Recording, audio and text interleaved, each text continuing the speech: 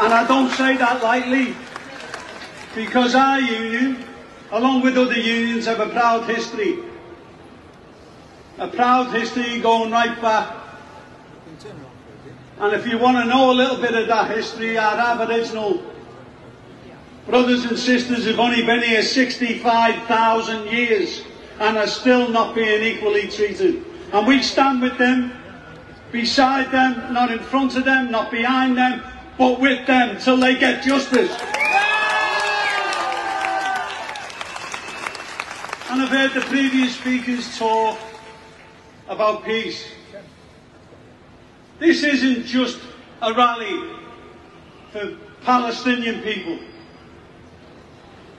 This is a rally around the world to say, we've had enough. We need to see Palestine free. We need to see them free. I want you all just to start by turning to the left and shaking hands with the person on your left and say, thanks very much for coming down here. But also, I'm going to be bringing another 5 or 10 people with me to the next rally. So turn round and say you're going to be here alongside us together.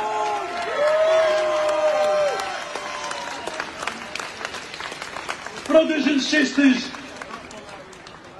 you won't be wondering if you die what side of the fence I'll be saying I am on, and my union is on.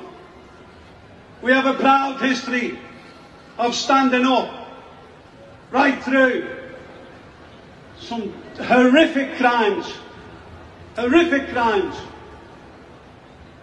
Timor-Leste for independence for Timor workers, we were there alongside them.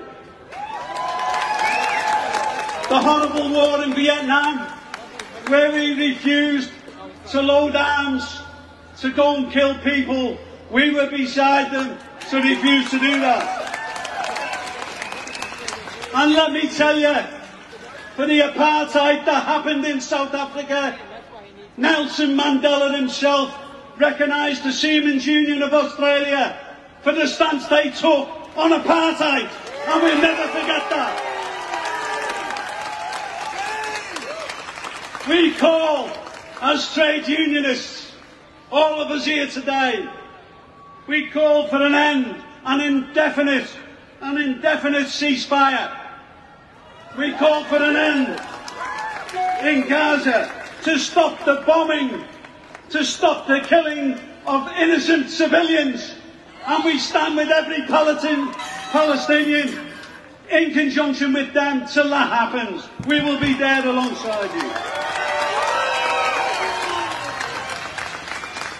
There has been thousands of men, women and children being massacred and slaughtered as I speak here today. I will call it out. I make no apologies, but only to say that is genocide and that is apartheid in the business. We will call it out. We talk. We want fuel to get through. We want electricity and fresh water. We want food to get through to the Palestinians left in Gaza. We have seen bombings of their homes, and when they went back on the ceasefire, they were going back to thousands of dead bodies and limbs and children being massacred. That has to stop. That has to stop.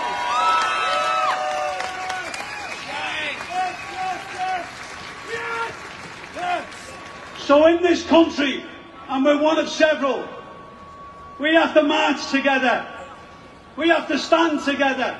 We have to protest together to make sure our voices are heard. And so I say to everyone here, it isn't about Palestine anymore. Let's get our Greek communities out there. Let's get our Italian communities out there. Let's get our Irish communities out there. And let's say together, we will not and we will never end marching and protesting for peace across the world. That is union business.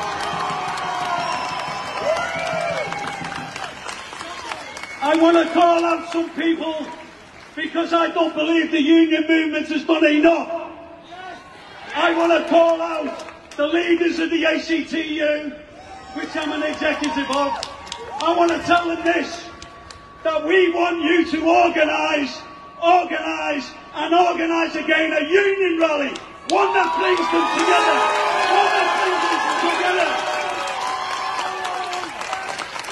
So Sally McManus, understand Sally, we need you. We need you at these rallies. We need you calling for peace. We need you to mobilise the masses around Australia and our connections around the world. We need you there. I want to finish by saying a couple of things. Mr. Albanese, get off your knees and stand up.